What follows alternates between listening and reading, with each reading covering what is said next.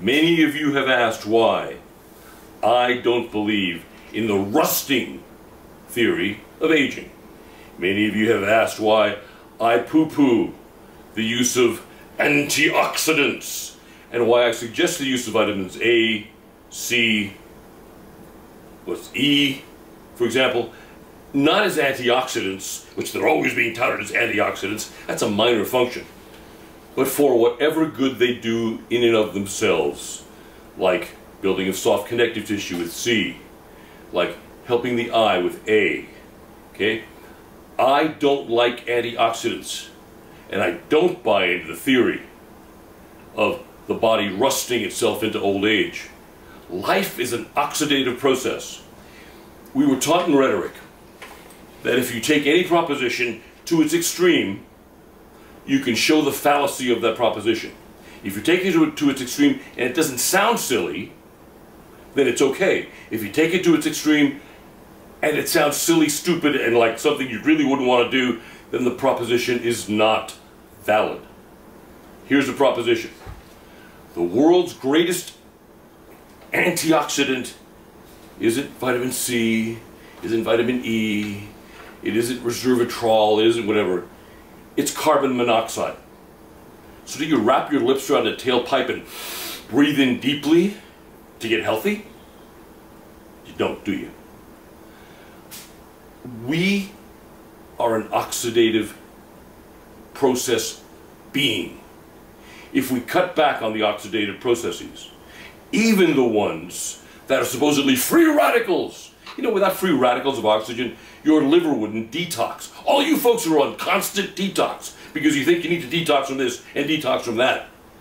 If you're taking antioxidants, you're inhibiting your liver's ability to detoxify itself because it uses free radicals of oxygen to kill off nasty stuff and detoxify yourself. The free radicals of oxygen kill the germs in your bloodstream and in your tissues. So what happens to your immunity when you lower your ability to use your own free radicals of oxygen to kill the germs you're exposed to?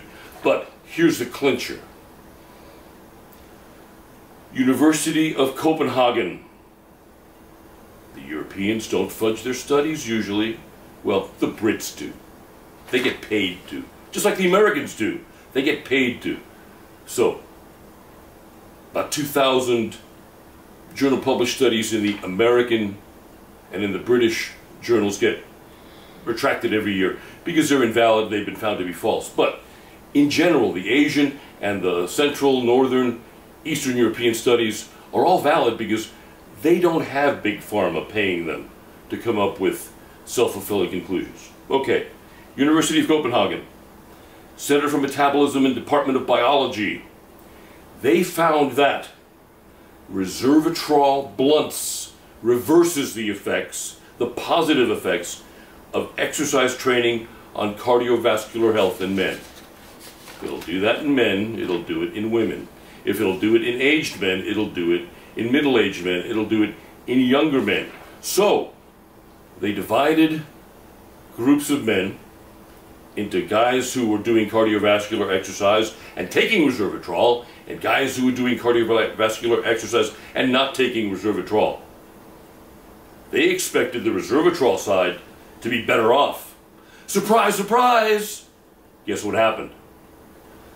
No exercise benefit in the resveratrol group.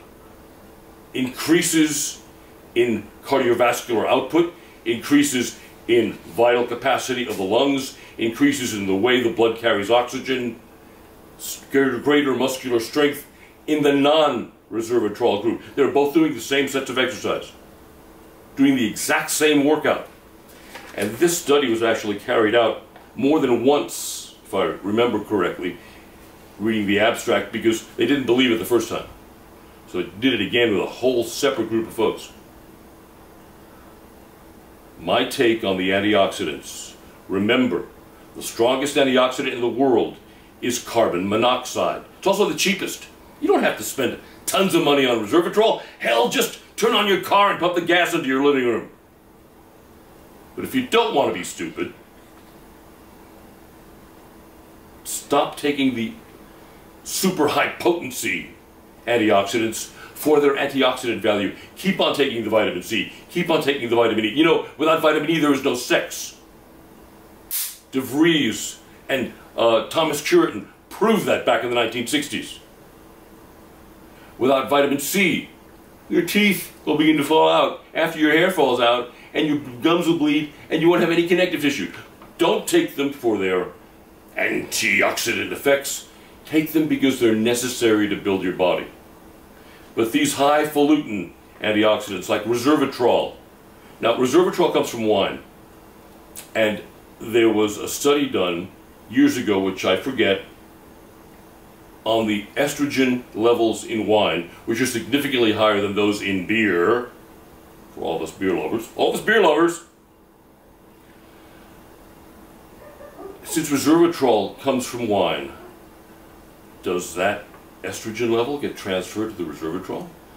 No one ever answered that. And every time I asked the question, the people who should have known got strangely quiet. Another reason not to take the junk. But the primary reason, if you're trying to get healthy, if you're trying to get stronger, if you're trying to do exercise, we know that at least one of the highfalutin antioxidants will undo what you're trying to do. Can you imagine something that blunts, that stops your adaptation to exercise? Exercise is a stimulus response mechanism. You provide the stimulus, the body responds by getting stronger. Somehow resveratrol nixes that response. If it nixes that response, what other responses is it nixing? I'll leave you with that thought. Be well and God bless. I'm Dr. Will Wong.